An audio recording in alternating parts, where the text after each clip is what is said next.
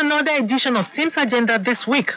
A special report that focuses on the activities and achievements of the T.H.E.M.E S Agenda of Lagos State Governor, the 31st in the series.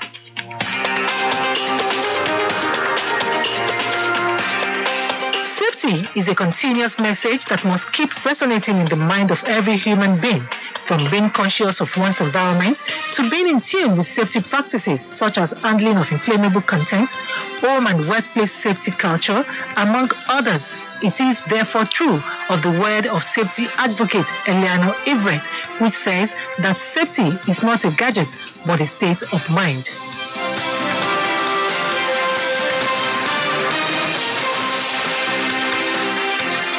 In today's special report on T.H.E.M.E S Agenda this week, Zainab Adebeshi of our News and Current Affairs Department examines the efforts of the Lagos State Safety Commission in setting robust safety guidelines and measures in line with the vision of the Governor Babajide Sanwo-Olu-led administration. The Lagos State Safety Commission, LSC, is established by Gazette number 23, volume 44, cap number 6, on the 26th of July 2011 by law of Lagos State of Nigeria. The mandate of the agency include policy formulating advisory and regulatory body for the coordination of all government ministries, agencies, parastatals, and all relevant bodies on matters relating to safety of lives and property at all levels and other safety-related issues. It also sets safety standards for all sectors involved in socio-economic activities in the state and responsible for the issuance or withdrawal of overall safety compliance certificates at all levels where necessary, give out safety alerts and signals, as well as promote safety culture through sustained public and institutional enlightenment strategies and programs, among other functions. The need for the establishment of the commission was born out of the dream to build a society that values life through a change in unsafe behavior and attitude that would increase life expectancy, national productivity, and ultimately improve life quality, reduce poverty, accidents and injury, illnesses and diseases, enhance conducive environment for investment and business continuity. The administration of Governor Babajide Sanwo-Olu at inception made issues relating to safety paramount and a critical tool for the development and protection of valued lives as well as property of residents of the state. To ensure a safety-conscious metropolis, the Lagos State Safety Commission kicked off with interactions with relevant stakeholders, raising consciousness on safety issues and obtaining their views through safety sensitization and public awareness in all the 5 divisions in the state. The agency impressed on Lagosians the need to save the quantum of precious lives being wasted on a daily basis because of people's inability to adhere to simple safety tips and precautions. Ordinary acts such as placing warning signs at construction sites, removing banana peel where it can slide, making sure electronic appliances are well secured from children could save precious lives. In the last 1.5 years, the agency under the present administration has carried out public enlightenment programs, sensitization, and advocacies using different mediums, including radio, television, jingles, roadshows, flyers, banners to communicate the language of safety to residents.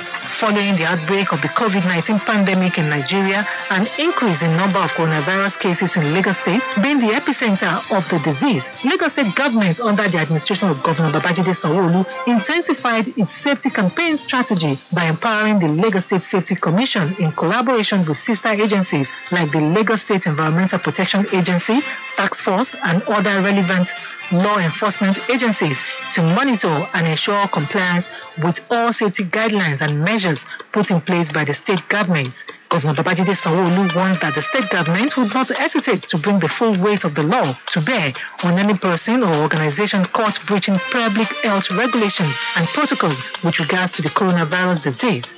To match words with actions, Governor Sanwo-Olu, who is the COVID-19 incident commander in the state, mandated the Safety Commission to visit event centers and gauge compliance with the established guidelines to stop the virus from spreading. This is all part of efforts by the present administration to responsibly restore the economy while working to flatten the curve. We're reviewing and we're preparing to see how that phase unlocking needs to happen. If we see huge level of compliance and readiness, then it can happen in the next 2-3 weeks. If not, it could take a month, it could take 2 months, until when we're sure that all of these players are ready and they've confirmed with all of the things that we're saying and we'll be bringing out in the weeks ahead. And I'm sure, as you are aware, it certainly cannot be business as usual. This pandemic has since shown us that a few things needs to change. The way we relate, the way we act, and the way we need to begin to do our businesses going forward. We'll continue to update and inform you of our decisions on our changes, as this goes on. I must also say, but however, we believe that the compliance can also still be improved upon. Anytime you're in a public place, please ensure that you're wearing a face mask. It is not only to protect yourself, it's also to protect you from others. We need to take responsibility. We need to take full responsibility for ourselves and for our loved ones. The Lagos State Safety Commission played a major role in carrying out the directives of the governor, just as it developed the white paper to serve as the framework for maintaining essential functions and services in the state during the period of COVID-19 without compromising safety of the citizenry. Determined to carry out the order of the governor to the latter, the Director General of the Commission, Larry Mojola, organized a sensitization program for 200 Lagos State Traffic Management Authority, LASMA, and Lagos Neighborhood Safety Corps, LNSC officials tagged health and safety sensitization on hygiene management held in batches at LASMA headquarters and Safety Arena, Bolade, Oshodi. Safety kits were presented to participants while officials were enjoined to adhere strictly to all safety protocols, especially the use of face masks and hand sanitizers, constant washing of hands with soap and water, as well as maintaining a minimum of 2 meters distance from the next person. The stakeholders workshop was also organized for marine operators. For the agency, there is no room to compromise safety in the state. To further achieve this, the Commission also organized a training program themed COVID-19 health and safety protocols for 50 religious leaders in view of the recent reopening of religious centers in Lagos. Through the training, the religious leaders were enlightened on basic hygiene management and to fully understand all safety protocols and guidelines stipulated by the state and federal governments. After every incident, the Safety Commission has the mandate of investigating accidents, and we have a very detailed process where we go through different formal approaches and very structured approaches to identify the root cause of this accident, what caused it, what lessons have we learned, how to ensure that these accidents are not repeated. And we do this for every single incident that happens in the state. We produce a lessons learned report which is open to the public, publish it on our website and other forms of communication channels to the public. Your construction site is a workplace. A lot of people don't realize this. So that's why you see all sorts of safety infractions, people not wearing helmets, people not taking into consideration appropriate safety guidelines, not wearing their appropriate PPE, not following safety protocols or management systems. Overall, there are roughly about 2.3 million accidents globally when it comes to injuries, occupational safety and health injuries. And you can imagine what 70% of this is if it's strictly related to construction. Furthermore, the agency developed safety guidelines for the safe reopening of economic activities in line with the T.H.E.M.E.S Agenda of Governor Babajide Sanwo-Olu's administration to achieve the vision of a safer and a greater Lagos. During and after the ease of the lockdown put in place by the federal government in conjunction with the state to further curb the spread of the disease, the Lagos State Safety Commission monitored religious centers and social event centers, clubs, restaurants, hotels, bars, among others, and subsequently sealed over 450 facilities and prosecuted over 700 people in line with COVID-19 protocols. Mr. Mojola maintained that the facilities were sealed for non-compliance with the event safety clearance that was issued to them by the Commission, adding that the Commission will continue to monitor and enforce compliance across the state, while warning that all COVID-19 violators and perpetrators will be summoned to the Commission's office in Alausa for further directives. We're indeed continuing with our event safety clearance, where approvals are required for any event in the state where there is a need for large gatherings. The process is simple. It's an online process where people can go to and register, and after verification, an event safety clearance will be issued. It is expedient to note that the Lagos State Safety Commission is also developing an occupational safety and health master plan for the state to provide a comprehensive strategic framework and policy direction for occupational safety in the state. This will further protect the state's most valuable resources and assets, which is its human capital, by building a safer and healthier Lagos through the development and sustenance of a safe, healthy work culture. Also, under the Sanwo-Olu administration, the agency has moved in the positive direction of school safety. To this end, the Commission has established safety prefects in public and private schools, while the inauguration of safety ambassadors in the 6 education districts of the state has begun.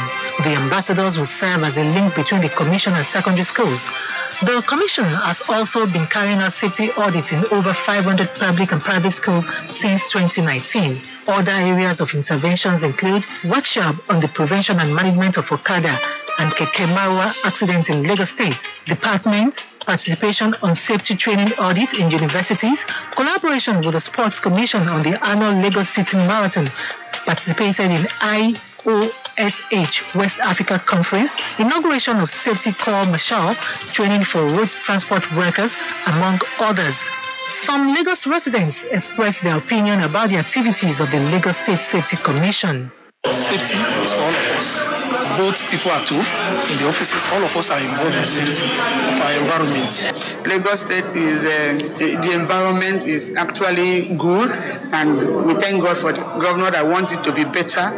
But we are also looking at giving time that these things will be in place, not just sanction immediately, something is noticed. At least give time, give guidance, give more training, more persuasion to people to be able to meet up with what is happening. It is a kind of an epoch program, the beginning of empowerment of every employee and employers, of course, to voice out on occupational hazards, accidents. The state governor, everybody must be safe in this state, and it's part of the agenda for Lagos State Safety Commission to ensure that there's safety of life and property.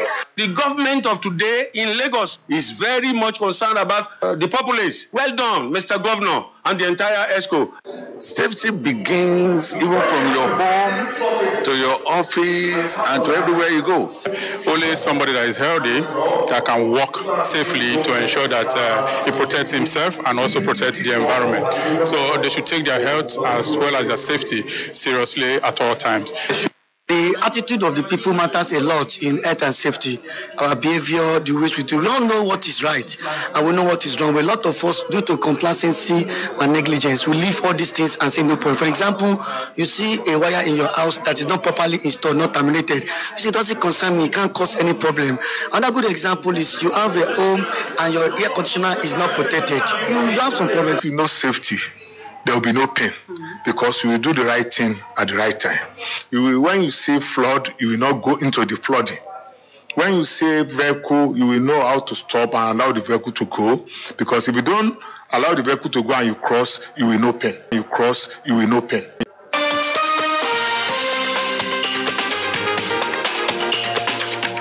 Safety is a core part of the T.H.E.M.E.S Agenda of the Governor Babajide Sanwo-Olu-led administration. It is clear that the vision of the present administration in the state through the Lagos Safety Commission is to ensure that Lagos residents are safety compliant and ensure that all safety precautionary measures are taken seriously to prevent the spread of COVID-19 virus, stem unsafe working environments, ensure safer citizens, and a conducive society where all can thrive. This brings us to the end of today's special report on T.H.E.M.E.S Agenda this week, which focus on the Lagos State Safety Commission's efforts to promote safety operations in line with international best practices and the T.H.E.M.E.S Agenda of Governor Sanwo-Olu's administration. For feedback, you can follow us on all our social media platforms: Twitter at Lagos Traffic 961, Instagram Lagos Traffic, Facebook Lagos Traffic Radio 96.1 FM. On YouTube, subscribe to our channel Traffic Radio 961. Also, you can now download our app Lagos Traffic Radio 96.1 FM from Play Store for more updates. This program is a production of Lagos Traffic Radio 96.1 FM. I am Abiola Fagbolagun.